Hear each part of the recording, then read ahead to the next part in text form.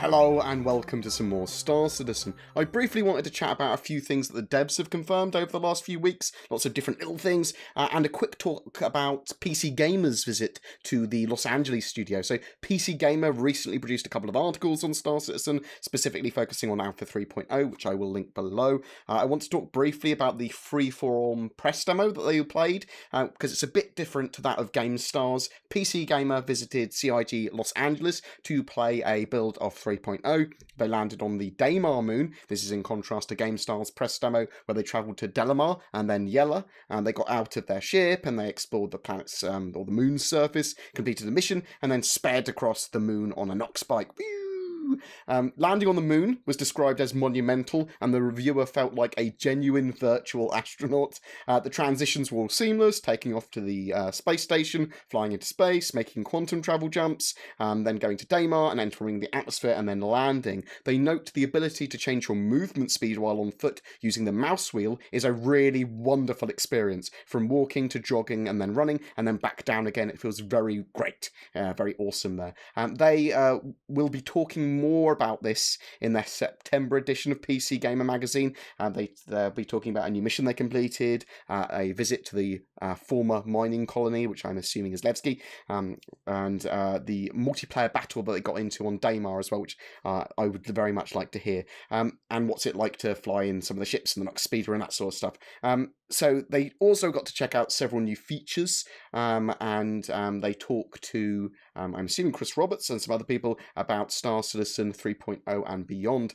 So we'll have to wait for a little while. I will grab a copy of that PC Gamer magazine or digital article and then do a quick overview of that too. And I'm very much looking forward to their experiences and what they asked and how it differed from GameStar's recent article. Some dev chat on Spectrum. They confirmed a few things this week. Spectrum will be getting voice over IP support, so Star Citizen will be getting voice over IP support. The first iteration of it will be very similar to that of Discord, but eventually they will be adding full radio channel style functionality and spatialized voices in game. So they're even working on video game calls between characters on mobiGlasses using voice over IP and render to texture. So I'm assuming you will literally be able to dial up and see another character's face and see them speaking as if they're speaking to you with their voice over IP, which will be very exciting. We'll have to wait and see exactly how they implement that and exactly what they go for. As with everything in Star Citizen, it's constantly in flux and changing, although there are now some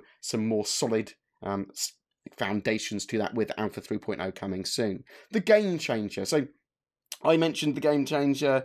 Ben Lesnick mentioned the game changer. It was specifically in relation to a conversation that Ben Lesnick had with Batgirl, saying there is a ship that will be coming out at some point that is going to be a game changer, and it was confirmed that the Tumbril Cyclone is not the game changer.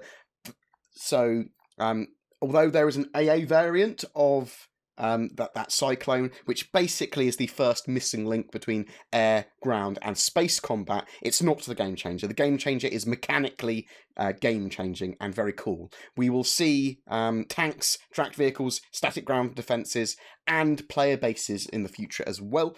So that should all be very exciting for people. I'm very much looking forward to those tanks and some of those ground vehicles and pretty much everything I just said, really. It's one of the things I love doing in games, building bases, having solid ground combat in this sort of game will be very exciting. And as Aaron said in my interview with him, there's going to be quite a large scope of ground combat where it's very combined arms. You can be from space, you can be in the air, you can effectively orbital bombard areas, and players will need to attack bases and clear out those static defences before using their ships or before coming in full force, which is very exciting. The Cyclone is on concept sale until the 2nd of August, as well as the Lynx and Urza rovers. They're kind of available in some of the Cyclone packages too, and I noticed some updates to the Urza Rovers page where it's now listed as being able to carry 4 SCU, but there's loads of pretty pictures on there now too of it being used moonside, which I'll put in the video that you're watching. The website as well as the ship and vehicle stats pages for Star Citizen will all be getting an update too soon, and this should put everything in much better perspective and be able to compare everything relatively to each other much better. So I'm very much looking forward to that as well. We're going to see lots of ship buyers guides and that sort of stuff from content creators as soon as that goes live. The Evocati test build, or ETF, is going to be coming extremely soon. Once they've pushed out all the major bugs, we should hopefully see an Evocati build of that.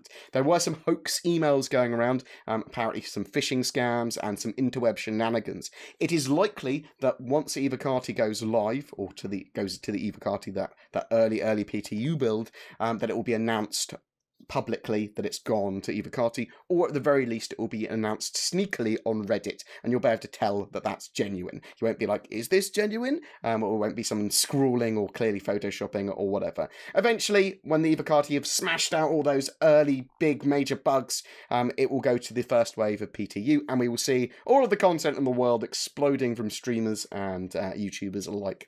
The Mobiglask and kiosk peeking. So you will be able to see another player interacting with kiosks and their Mobiglass, but you will not be able to see the literal position of their mouse and their GUI current selections. Though that's technically possible technology-wise for them to do, for privacy and security reasons, they don't want to display the exact state of a UI across the network. But you will be able to effectively peek, and you will be able to, in some situations, discern information, which might be useful if you're bounty hunting someone, or if you're a pirate, or if you're trying to collect information and intel on stuff. It's probably going to be quite hard to do, and I don't think people have to worry constantly about people peeking over their shoulders, because I don't think there's so much information that you get at a glance, although we'll have to wait and see what form of emergent gameplay and tricksy shenanigans take place. They will be bringing back the larger expandable hangars in the future too, but not for Alpha 3.0. I believe we're also going to have quite moddable hangars that we can make additions to in the future, add rooms to, kind of like early base building, I would suspect. Animations with like snapping animations. They want like the animation transitions between ladders and cockpits and different actions to be kind of as smooth as possible, with as less snapping as possible. Though there are going to be issues if players want to do running jumps onto ladders or crouching from odd positions. Some snapping or camera change might occur, but it's going to be as obviously high fidelity and as minimal as possible when it comes to snapping animations and stuff looking a bit odd or jagged. Relays article. So Relay.sc have done an extremely good article on the new scope of planets, moons, and systems for Star Citizen. It's called Star Citizen Astrometrics Going Deep. It's worth checking out, as Star Citizen is likely to release with a smaller amount of solar systems now, but it's actually likely to have a lot more in terms of content and detail now. Quite genuinely, many more hours of gameplay in each little area. I will be covering a more up-to-date what are the planned features of Star Citizen's release as it currently stands in a video soon, as changes and additions have been many, basically, and CIG don't do communicate some of this very well. Naughty CIG, bad miscommunication.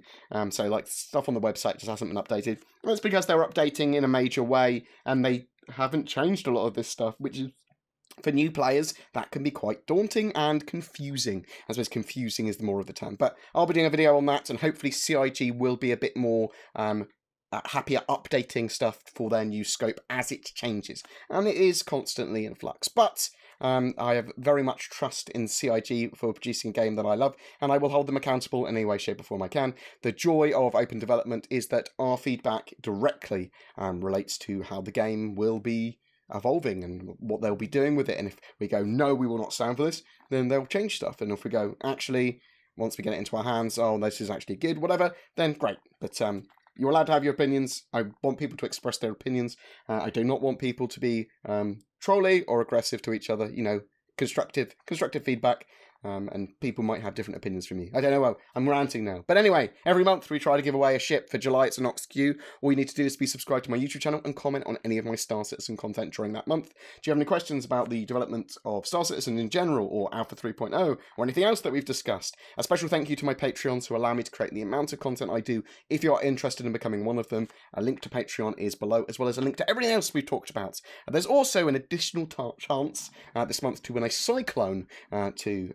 All you need to do is check out my channel update video, which I'll also link, that I did recently, for more information on how to win. Please don't forget to like and subscribe, and I will see you in the verse.